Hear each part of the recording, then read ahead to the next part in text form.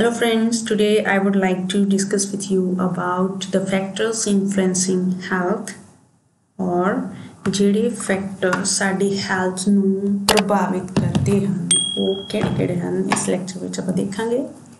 Factors influencing health, internal variables, external variable ਮਤਲਬ ਜਿਹੜੇ ਸਾਡੇ ਸਰੀਰ ਦੇ ਅੰਦਰੋਂ ਬੋਡੀ ਦੇ ਇੰਟਰਨਲੀ ਕੁਛ ਹੈ, ਐਕਸਟਰਨਲ ਸਾਡੇ ਐਨਵਾਇਰਨਮੈਂਟ ਜਾਂ ਜੋ ਸਾਨੂੰ ਸਟਿਮੂਲਸ ਮਿਲਦੇ ਹਨ ਐਨਵਾਇਰਨਮੈਂਟਲ, biological, ਐਨਵਾਇਰਨਮੈਂਟਲ and psychological.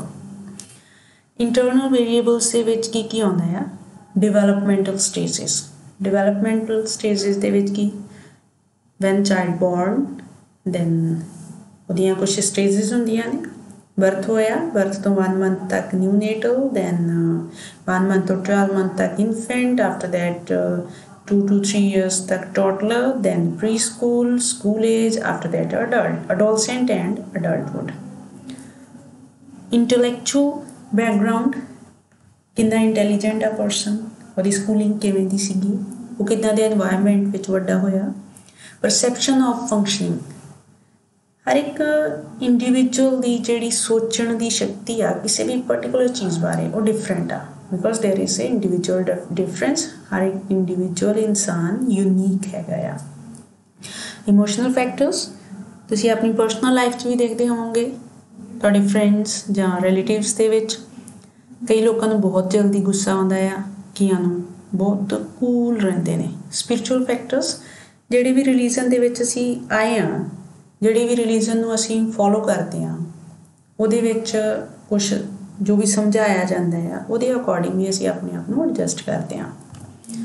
After that developmental stages, health belief of an individual is different then of adult. ਜਿਵੇਂ ਇਹ ਪਿਕਚਰ ਤੋਂ ਹੀ ਦੇਖ ਲਓ, ਇੱਕ ਅਡਲਟ ਦੇ ਇੰਜੈਕਸ਼ਨ ਲੱਗ ਰਿਹਾ ਤੂੰ ਆਰਾਮ ਨਾਲ ਲਗਵਾ ਰਹੇ ਨੇ, ਇੱਕ ਬੱਚੇ ਦੇ ਲੱਗ ਰਿਹਾ ਉਹ ਬਹੁਤ ਰੋ ਰਿਹਾ ਆ। Level of growth and development ਕਿਹੜੇ ਲੈਵਲ 'ਤੇ ਹੈਗਾ ਆ, ਇਨਫੈਂਟ ਆ, ਟੋਡਲਰ ਆ, ਨਿਊ ਬੋਰਨ ਆ ਜਾਂ ਅਡਲਟਹੁੱਡ ਵਾਲੀ ਏਜ ਚੱਲ ਰਹੀ ਆ। Intellectual background, concepts about body functions and illness, knowledge level, educational background, past experiences, ਇਹ ਸਾਰਾ ਕੁਛ ਦੇ ਵਿੱਚ ਕਾਹਦੇ 'ਚ ਆ ਜਾਂਦੇ ਨੇ? ਇੰਟੈਲੈਕਚੁਅਲ ਬੈਕਗਰਾਊਂਡ ਦੇ ਵਿੱਚ। then perception of functioning, people differ in their perception about physical functioning। ਹਰ ਇੱਕ ਦੀ ਸੋਚਣ ਦੀ ਸ਼ਕਤੀ ਆ ਜਿਹੜੀ ਡਿਫਰੈਂਟ ਆ। thus it should gather subjective and objective data। there is some difference between subjective and objective data। ਉਹ ਕੀ ਹੈਗਾ ਆ? ਐਕਚੁਅਲੀ ਜਿਹੜਾ subjective data ਆ ਇਹ ਹੁੰਦਾ ਆ ਕਿ ਇਹਦੇ ਵਿੱਚ ਪੇਸ਼ੈਂਟ ਸਾਨੂੰ ਇਨਫੋਰਮ ਕਰਦਾ ਆ। ਇਨਫੋਰਮੇਸ਼ਨ ਆ ਜਿਹੜੀ ਕਲਾਇੰਟ ਵੱਲੋਂ ਦਿੱਤੀ ਜਾਂਦੀ ਆ, ਕਿਹੜੇ ਬੇਸ 'ਤੇ? ਜਿਹੜੇ ਅਸੀਂ ਉਹਨੂੰ ਕੁਐਸਚਨ ਪੁੱਛਦੇ ਹਾਂ ਤਾਂ ਉਹ ਸਾਨੂੰ ਕੁਝ ਸਾਈਨ ਸਿੰਪਟਮ ਦੱਸਦਾ ਆ। ਜਿਵੇਂ ਮਾਰਨਿੰਗ 'ਚ ਆਪਾਂ ਡਿਊਟੀ 'ਤੇ ਜਾਂਦੇ ਹਾਂ ਤਾਂ ਡਿਊਟੀ 'ਤੇ ਜਾ ਕੇ ਤੁਸੀਂ ਜਦੋਂ ਵਾਈਟਲ ਸਾਈਨ ਵਗੈਰਾ ਲੈਂਦੇ ਆ ਤਾਂ ਤੁਹਾਨੂੰ ਜੇ ਲੱਗੇ ਟੈਂਪਰੇਚਰ ਜ਼ਿਆਦਾ ਆ ਰਿਹਾ ਆ, ਤੁਸੀਂ ਪੁੱਛੋਗੇ ਕਿ ਰਾਤ ਕੀ ਹੋਇਆ ਸੀਗਾ, ਤਾਂ ਉਹ ਵਿੱਚ ਹੀ ਕਿਤੇ ਬੋਲ ਦੂਗਾ ਕਿ ਮੈਨੂੰ ਬਹੁਤ ਠੰਡ ਲੱਗੀ ਜਾਂ ਮੈਨੂੰ ਗਰਮ ਬਹੁਤ ਲੱਗ ਰਿਹਾ ਸੀ ਕਿ ਮੇਰੀ ਬੋਡੀ, ਤੁਹਾਨੂੰ ਪਤਾ ਲੱਗ ਜੂਗਾ ਇਹਨੂੰ ਰਾਤ ਦਾ ਹੀ ਫੀਵਰ ਆ। ਓਕੇ। ਓਬਜੈਕਟਿਵ ਦੇ ਵਿੱਚ ਕੀ ਹੁੰਦਾ ਆ? ਓਬਜੈਕਟਿਵ ਦੇ ਵਿੱਚ ਅਸੀਂ ਫਿਜ਼ੀਕਲ ਡਾਟਾ ਜਿਹੜਾ ਓਬਜ਼ਰਵ ਕਰਦੇ ਹਾਂ ਪੇਸ਼ੈਂਟ ਦੇ ਵਿੱਚ ਆਪਣੀਆਂ ਸੈਂਸਿਸ ਯੂਜ਼ ਕਰਕੇ। ਜਿਵੇਂ ਜੇ ਅਸੀਂ ਵਾਈਟਲ ਸਾਈਨ ਚੈੱਕ ਕੀਤੇ ਜਾਂ ਉਹਦੇ ਟੈਸਟ ਕਰਵਾਏ, ਬਲੱਡ ਟੈਸਟ ਕਰਵਾਏ ਜਾਂ ਫਿਰ ਫਿਜ਼ੀਕਲ ਐਗਜ਼ਾਮੀਨੇਸ਼ਨ ਕੀਤਾ ਉਹਦਾ, ਉਹ ਤੋਂ ਸਾਨੂੰ ਪਤਾ ਲੱਗਿਆ ਕਿ ਇਸ ਨੂੰ ਇਹ ਪ੍ਰੋਬਲਮ ਆ। ਸਬਜੈਕਟਿਵ ਕੀ ਸੀਗਾ? ਸਾਨੂੰ ਪੇਸ਼ੈਂਟ ਨੇ ਬੋਲ ਕੇ ਦੱਸਿਆ। ਓਬਜੈਕਟਿਵ ਅਸੀਂ ਆਪਣੀ ਨੌਲੇਜ ਦੇ ਅਕੋਰਡਿੰਗ ਉੱਥੋਂ ਰਿਸੀਵ ਕੀਤੀ information. then emotional factors, emotional ਦੇ ਵਿੱਚ ਕੀ ਆਊਗਾ? stress, depression and ਡਰ, fear। very calm, little emotional response, ਜਿਹੜੇ ਬੰਦੇ ਬੜੇ ਕਾਮ ਹੁੰਦੇ ਹਨ ਬੜਾ ਘੱਟ ਰਿਸਪੌਂਸ ਦਿੰਦੇ ਆ। ਅਤੇ depressed, over react to the illness, ਉਹ ਆਪਣੀ ਬਿਮਾਰੀ ਬਾਰੇ ਸੋਚਦੇ ਰਹਿੰਦੇ, ਮੈਨੂੰ ਇੱਦਾਂ ਹੋ ਗਿਆ, ਆਹ ਹੋ ਗਿਆ, ਬਹੁਤ ਸੀਰੀਅਸ ਕੰਡੀਸ਼ਨ ਆ ਮੇਰੀ।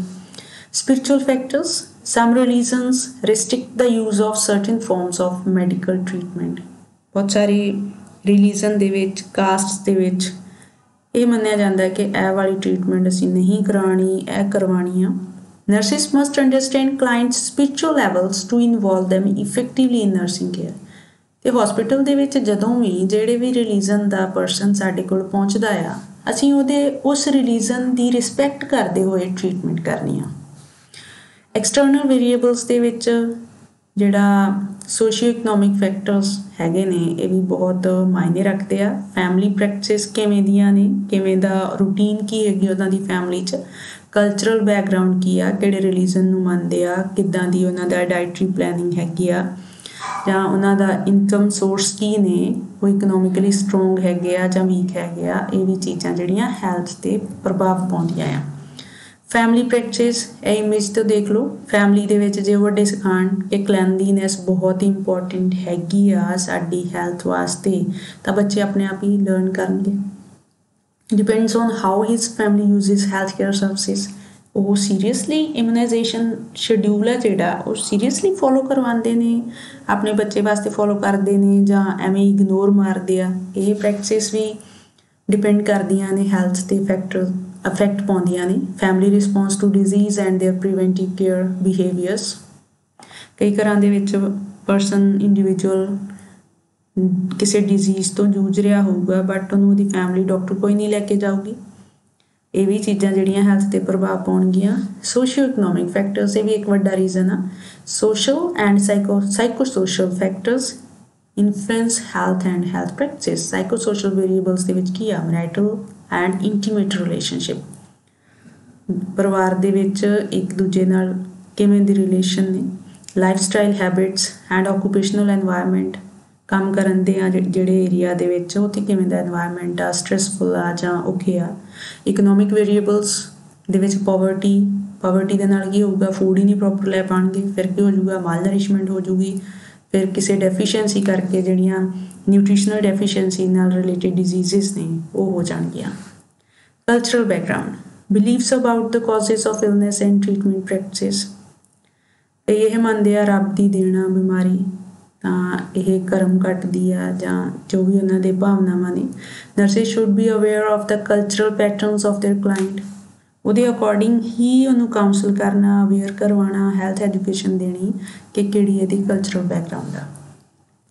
ਫੈਕਟਰਸ ਇਨਫਲੂਐਂਸਿੰਗ ਹੈਲਥ, ਕਿਹੜੇ ਇਨਫਲੂਐਂਸ ਕਰਦੇ ਨੇ? ਬਾਇਓਲੋਜੀਕਲ ਫੈਕਟਰਸ, ਐਨਵਾਇਰਨਮੈਂਟਲ ਫੈਕਟਰਸ ਤੇ psychological factors. Under biological factors ਤੇ ਪੈਥੋਜੈਨਿਕ ਮਾਈਕਰੋ ਆਰਗੈਨਿਜ਼ਮ, ਕਿਹੜਾ ਮਾਈਕਰੋ ਆਰਗੈਨਿਜ਼ਮ ਪ੍ਰਭਾਵਿਤ ਕਰ ਰਿਹਾ ਆ, ਜਾਂ biologic hereditary factors, genetics. Jeans ਦੇ ਵਿੱਚ ਸਾਨੂੰ ਕੋਈ ਡਿਜ਼ੀਜ਼ ਤਾਂ ਨਹੀਂ ਮਿਲੀ ਫੈਮਿਲੀ ਵੱਲੋਂ ਹੈਰੀਡਿਟਰੀ। ਜਾਂ ਹੋਰ ਕਿਹੜੇ ਫੈਕਟਰ ਹੋ ਸਕਦੇ ਨੇ? ਏਜ ਫੈਕਟਰ ਆ, ਜੈਂਡਰ ਹੈਗਾ, male female, growth and development ਕਿਵੇਂ ਦੀ ਹੋਈ।